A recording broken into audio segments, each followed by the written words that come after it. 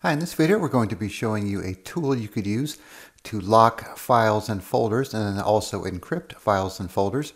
So it's called Wise Folder Hider. So we're going to be showing you the free version. They do have a pro version with more features. So if you want to check that out, you can go to their website. So once you download and install it, you'll have to make a master password to open the program. So let me show you how that works.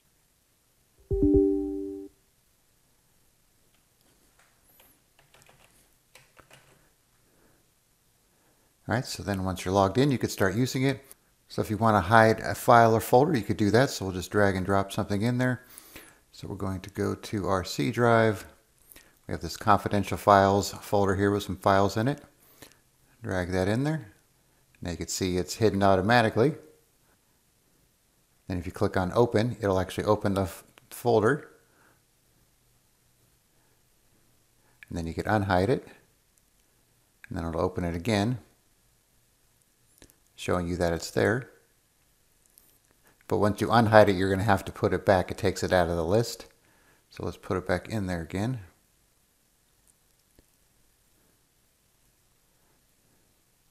And then you could also assign a password to it. Now this will not be a password to open the folder once it's unhidden, but it's just a password to actually unhide it from the program here. So that's what that means. All right, so now that we have it hidden, you can see it's gone here. Let's log in with a different user. So we got this local admin account here we'll log in with.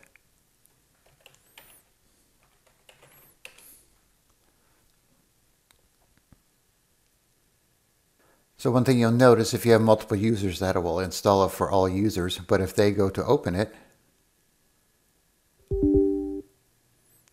they're going to need to know the password to get in there to even see what's been hidden. All right, so now let's go to the C drive with this user.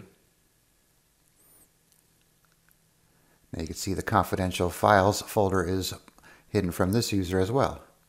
All right, so let's go back to the other user here.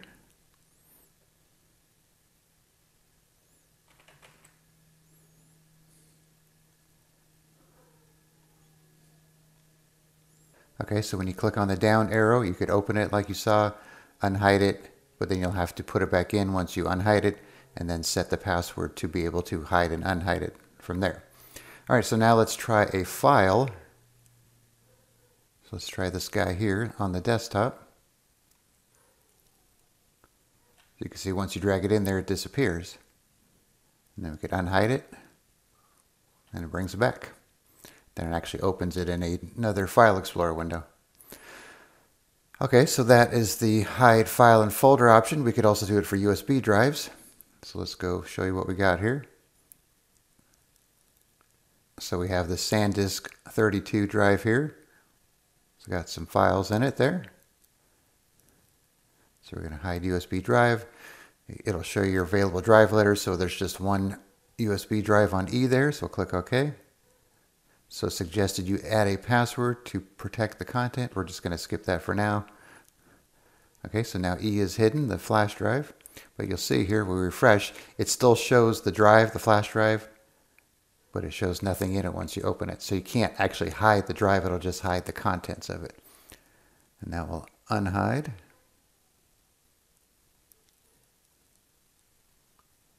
And now we have our files back.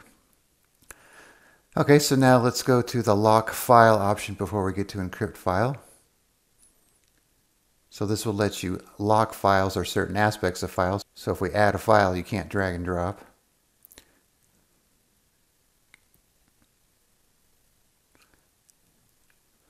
We'll add the same PDF here. And then you could have an optional password to unhide the file or change its properties, and that's just within the program, not the file itself. It's not going to assign a password to open or edit the file, just to manage it in here. So we're going to skip that, and you have to have one of these checked at least. So we'll just prevent reading, for example. Okay, so it's locked. If we try and open it, we get an error, it says it can't open it. And if we unlock it, it opens another File Explorer window, but we'll just open it from here. And then you can see we could open it just fine. And then once again, if you want to remove it from the list, or set a password or change the properties, you could come here and do that. So we'll just remove it. When you click on delete, it doesn't delete the file, it just deletes it out of the app here. All right, so finally we have the encrypt file option.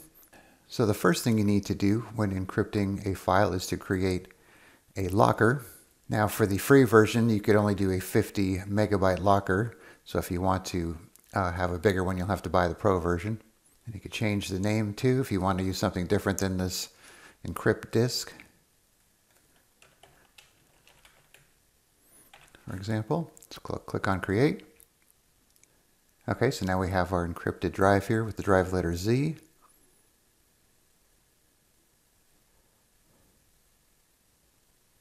Like so. And then we could, let's say we move a file into here.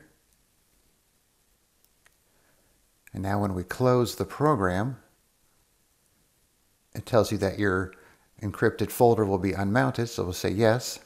Now we go back to this PC. You can see that Z drive is gone, so it's hiding and encrypting your files so nobody could access them unless you go into the program.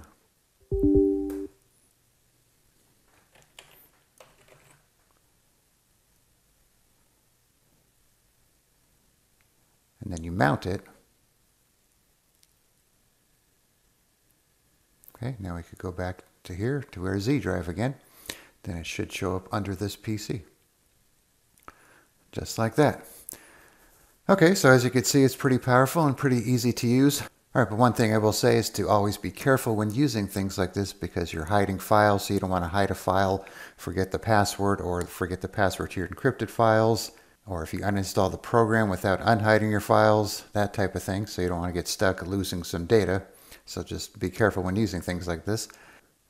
And then one more thing here too.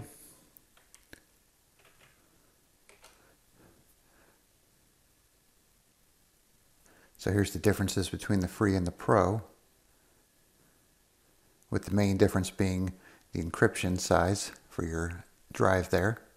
But everything else looks good unless you have a problem with your passwords. If you have the pro, you could use the automatic retrieve password, automatic update, and you get tech support. All right, so I'll put a link in the description where you could download Wise Folder Hider, and then you can try it out for yourself. All right, thanks for watching, and be sure to subscribe.